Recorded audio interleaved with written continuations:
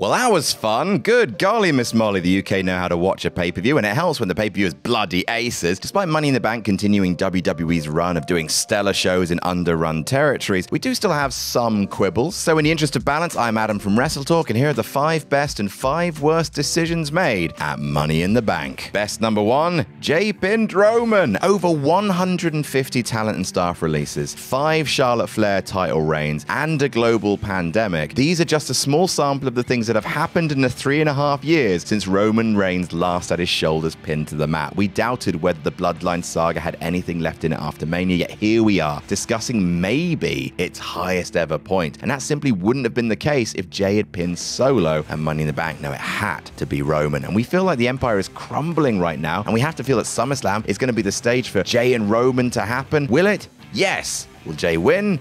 Probably not. We all know that this train is likely going to keep rolling one way or another until Mania 40, but we do have belief now. We've seen it with our very own eyes. Roman can be pinned. And even better, we've seen that Jay can be the one to do so. Vindication! Worst number 1, LA Knight didn't win. Now, this one does admittedly still sting a week later. I mean, genuinely everyone and their mum wanted LA Knight to claim that Money in the Bank briefcase. The roof of the O2 was absolutely set to be blown right off its hinges. It didn't happen. Similarly to when Cody lost at WrestleMania, the initial knee-jerk reaction was, of course, rage and abandon all hope. Yet, as I mentioned in the last entry, perhaps we can, at least for now, give WWE the benefit of the doubt. We doubt them with the Bloodline. They've turned that ship around, so maybe there's an even bigger plan for Knight down the road, he says, pretending like the same wasn't said for Zack Ryder, Rusev, and Cesaro, all of who were our guys but never got the push they deserved. I pray that Knight doesn't also fall into that category when we reflect in 5 to 10 years' time. Hopefully, there's still hope for the megastar to reach mega heights in WWE yet. Yeah! I can't. Yeah! How does he say? Yeah. Best number 2, Damian Priest won. Now, I may be disappointed WWE didn't pull the trigger on Knight. Sure, I like big pops as much as anyone else, but that does not mean I think Damian Priest was a bad choice to win Money in the Bank. From a storyline standpoint, he's the best choice. And at Backlash, he's more than earned it. Not only has Priest been putting in great work with the Judgment Day for the last year, basically, but he's also developed something that can't quite be taught. As Enzo Amore would say, that's just top guy aura, a quality I can't quite explain, but he has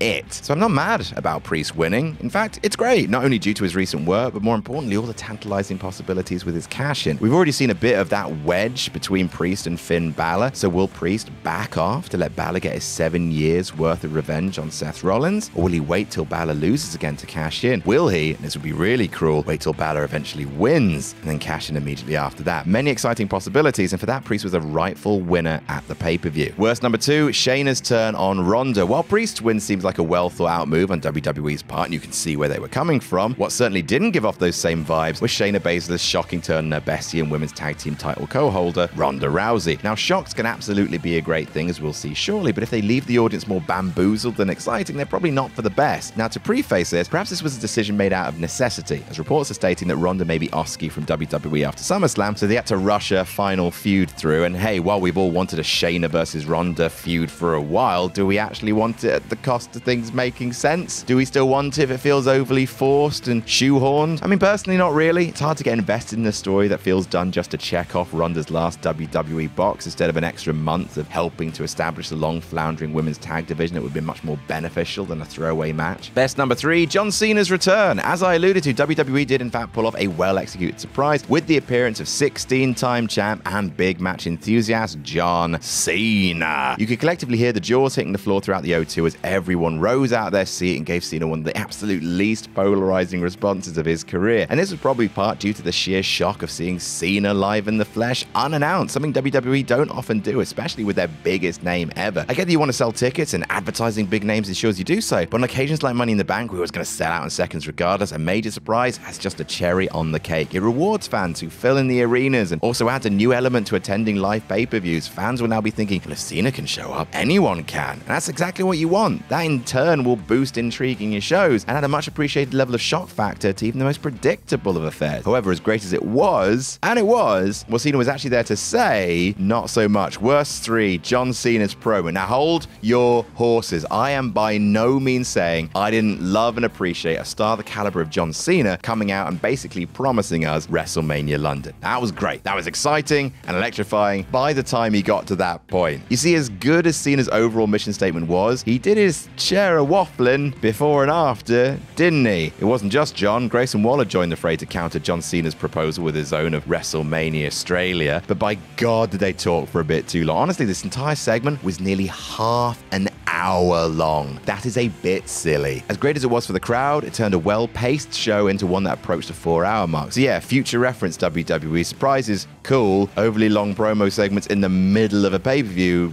a little less cool. Best number 4, the women's Money in the Bank match. Okay, back to the action. Despite LA Knight not getting the men's case, at the very least, we were given our first choice in the women's Money in the Bank match. Yeah, in a truly excellent match with an even better finish, Io Sky literally climbed over her damage control partner Bayley to claim the push that she most certainly deserved. And as good as that was, you know what was even better? She didn't cash the in on the same night or on Raw afterwards. Why is it taking over 5 years for that to happen? While she teased a cash in on Rhea Ripley on Raw, instead, hopefully Io takes her time, picks her moment, and takes the WWE Women's Championship instead. You know, the one Asuka has. Asuka versus Sky is a dream match in of itself, and given the chaos of the women's title scene on the blue brand right now, there's undoubtedly going to be plenty of opportunities to strike. For Sky, similarly to Priest, she may have to make sure she's got one eye fixed firmly behind her own back, as a jealous Bayley will no doubt take revenge at some point. Worst number 4, Cody Rhodes versus Dominic Mysterio. In a match that was built to be on par with the other two main events of the night, Cody versus Dom fell extremely flat. Something I don't think many of us expected to say, given the incredible reactions both men consistently get. And don't get me wrong, the crowd were hot for this, as predicted. They just weren't really given a reason to be hot. Ahead of the match, there was speculation that Brock Lesnar was due to show up, potentially in an angle that could even close the show altogether. There was no Brock. There was no real Judgment Day shenanigans to stack the odds against Cody either. No, instead Cody just put Dom away without much fuss with a single crossroads, making him look firmly beneath him. And sure, Dom is beneath Cody, but come on WWE, you could have at least made it feel like a threat was posed. Without it, this felt like nothing more than a Raw match, not on the level of what we'd expect from a marquee pay-per-view. Best number 5, Gunther chopped Matt Riddle's foot. That also Drew came back. In the world of wrestling, where it seems like there are very few firsts left, it was truly refreshing to see Gunther deliver a first ever win aided by chops to the foot. Not kicks, not punches. Gunther chopped Matt Riddle's foot to death and then locked him in a knee bar for the win, punishing him for his sin of not wearing traditional wrestling boots. It was truly wonderful stuff. While I'm disappointed this match was so brief, as they truly could have torn the house down given the time, it was yet another reminder of why Gunther is just the best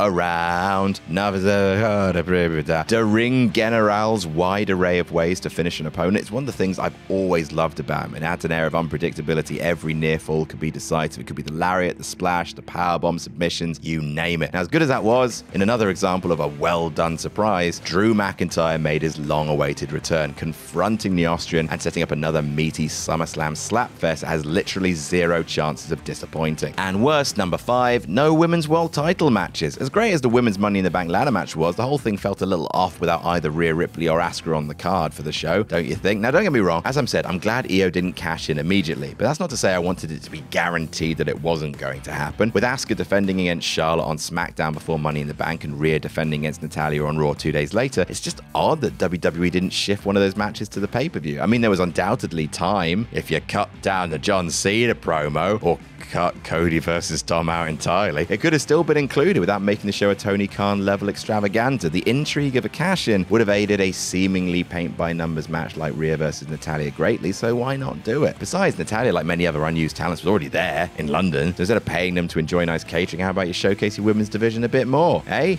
Hey, and that's our list. What's been your favorite or least favorite thing from Money in the Bank? Let us know, and don't forget to check out last week's little mini list right now. Collision feel like the A show over Dynamite? I've got some ideas of how they can do that. I'm still not Adam Blampied from WrestleTalk. Don't worry, I've not replaced him. He's just been very busy. And here are 9 ways AEW can make Collision the A show.